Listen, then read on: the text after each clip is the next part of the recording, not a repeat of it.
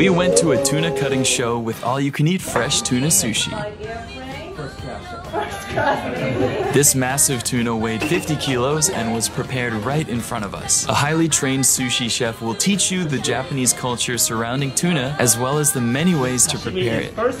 And yes, you can actually taste the difference. You can try it as sashimi, on a boat, and off a boat, seared with cheese or no cheese, fried, and even straight off the bone with a spoon. And to top it off, the whole performance is paired with all-you-can-drink sake. If you're into it, you can experience this too at